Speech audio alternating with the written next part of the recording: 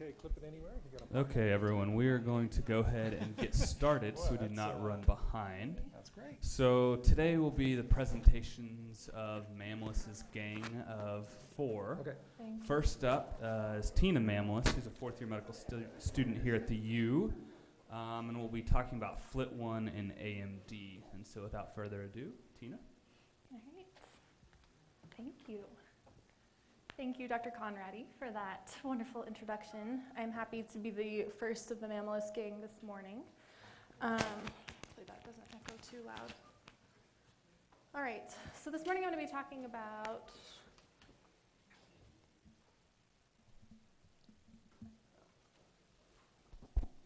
I don't know how that may have worked. All right, so thank you all for being here a little bit early. I'm going to be talking about a new serum soluble marker for AMD that we've been working on in the Embody lab and we're pretty excited about. I'm going to go through some background on soluble Flt-1, go through the disease process a bit, talk about its implications as a possible serum soluble biomarker, and then talk about its future implications that this may have on disease detection, early detection, and patient care. But before I get started with that, us Mamali are very busy people, but we always have a chance to see a palace or castle. So this wouldn't be a proper Mamalis presentation without, of course, beginning with a palace. This is the Schönbrunn Palace in Vienna, Austria. I was there for ESCRS. And it's actually a German word. Schönbrunn stands for beautiful or lovely spring.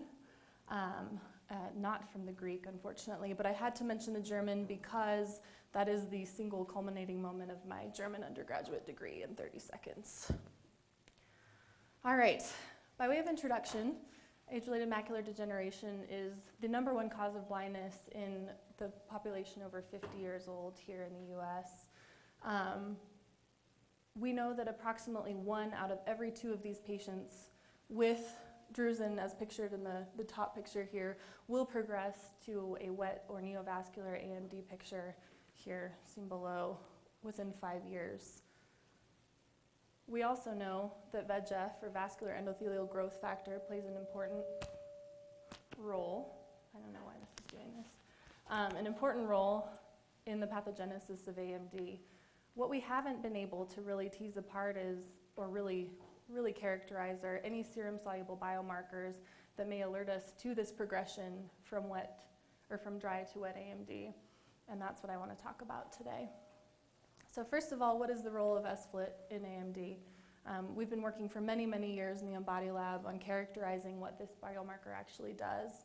And what SFLT is VEGF receptor 1, or it's an anti-angiogenic receptor, which essentially, maybe I'll step back. Okay, thanks. Which essentially traps and binds VEGF, which keeps it from going down its proangiogenic pathway. So we call this a VEGF trap, or something that actually prevents angiogenesis. We know from previous studies that patients with neovascular AMD, thanks Brian, let me just turn it down. That one's off.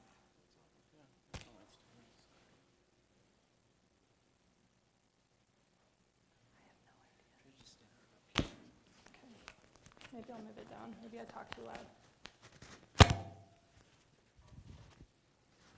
Sorry guys, is that better?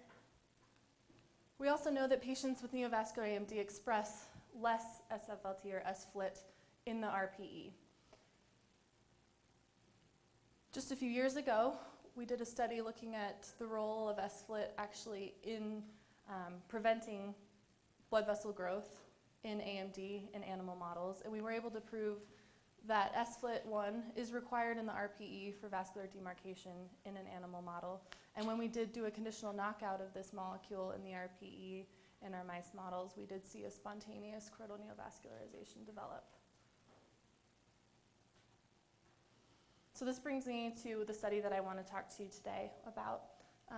Because we know that SFLT is decreased in the RPE, and we know some of the role that this is playing in vascular demarcation of the retina, we also know that SFLT is found in the serum, and we propose that perhaps if we can measure the serum level of SFLT, this may reflect the lower SFLT level in the retina and may be able to alert us earlier to possible movement from dry to wet AMD.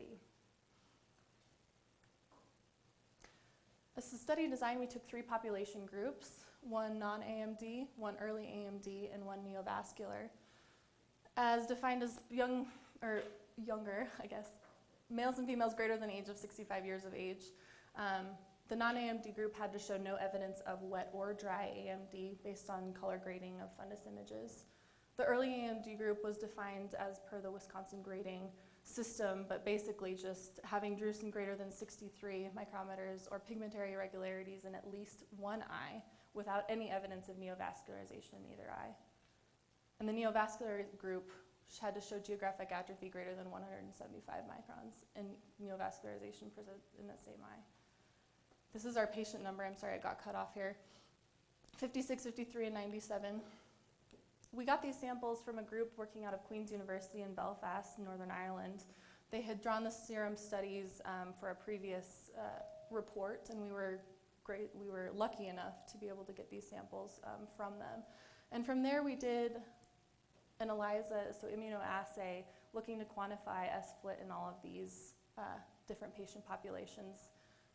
We then analyzed our results with Excel and SPSS. And this is what we found, which we were very excited about.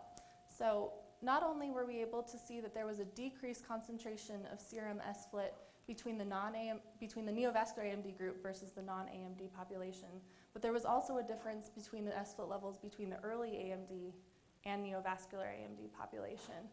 So essentially showing that as we progress from non-AMD eyes to an early AMD or dry picture to a neovascular AMD, the serum SFLT concentration decreased significantly between all 3 of those populations.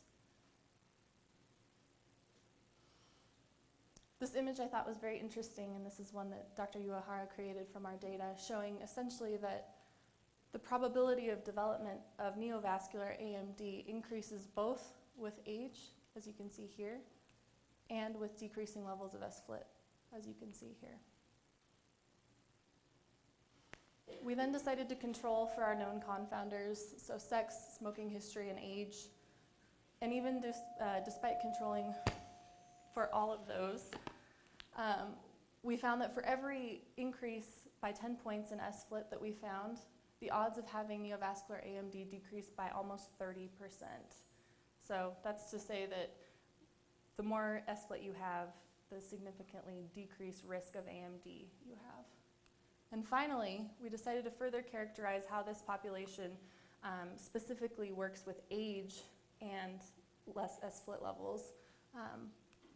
So serum soluble SFLT at a concentration less than 80 picograms per mil was highly associated with neovascular AMD in a population specifically over 73 years of age.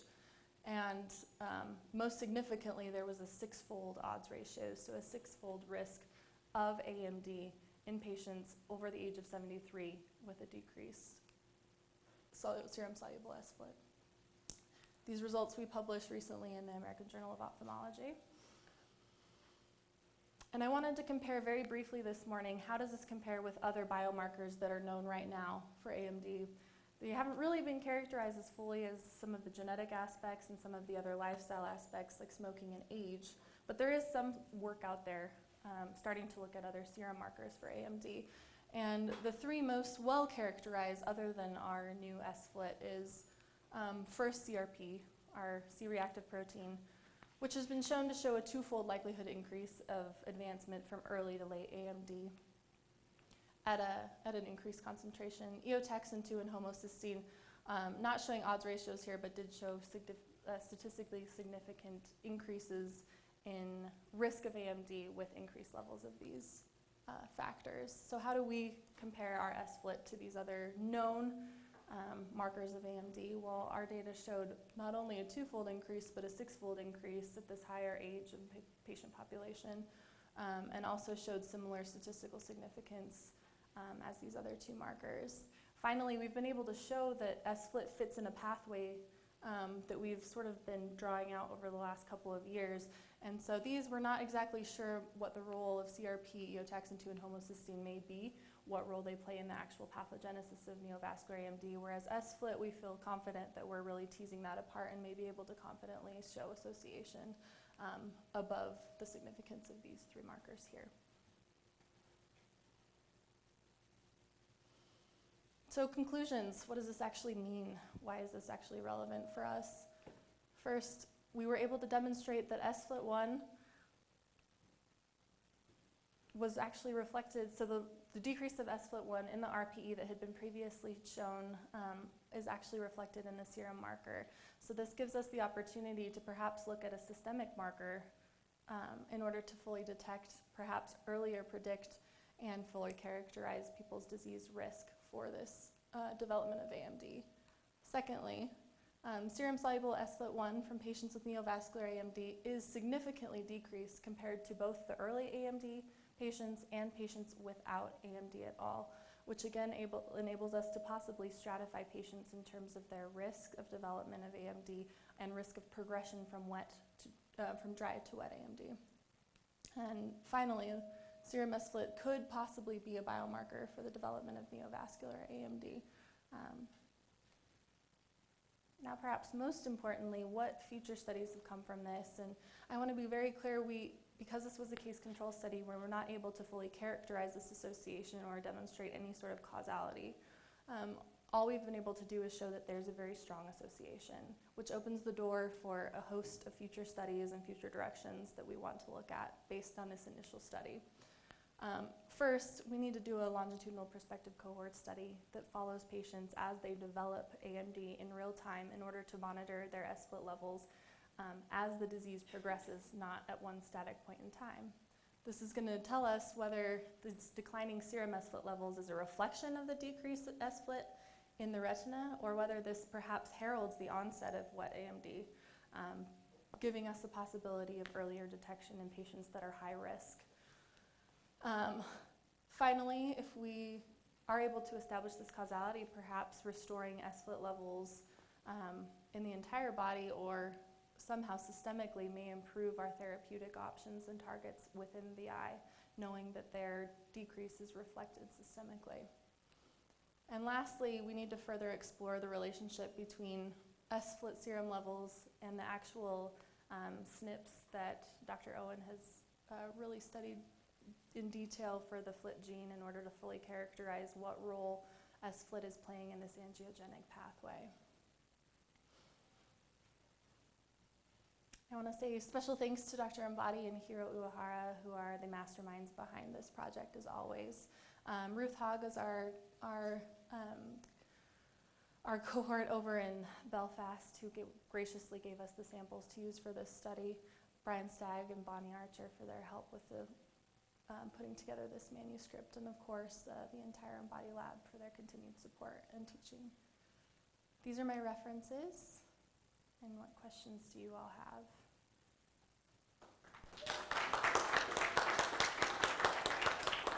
Yes, Dr. Warner. Thank you, Tina. Great presentation. Is there any study where these levels were measured already, like family members of affected patients, for example? Not that I'm aware of, but that would be a fantastic thing to look at, would be how to compare these to family members. Yeah, because we are looking at a very high-risk population, and we know that this genetic component would make those family members high risk. That would be an excellent direction to look at. Thank you. Yeah, Dr. Fong. Very nice work establishing the serum biomarker being associated. I was just wondering, what you envision for the future of serum biomarkers in general, how they fit into our clinical practice. Yeah, I think that's a great question. And it is always important to kind of stay grounded into what this future implication of this work has. I think we can jump to conclusions and say, we might be able to create panels of serum biomarkers and things to establish which patients are at high risk. And I think that's kind of very far in the future. But initially, I think what these serum biomarkers are going to do is going to help us to further tease out what the pathogenesis underlying AMD is. And then once we're able to further understand what actually these biomarkers signify, then we can look at, possibly doing a systemic detection or early detection system, possibly identifying patients who are at risk earlier and treating them better. Does that make sense? Any other questions or comments? Okay. Thank you very much.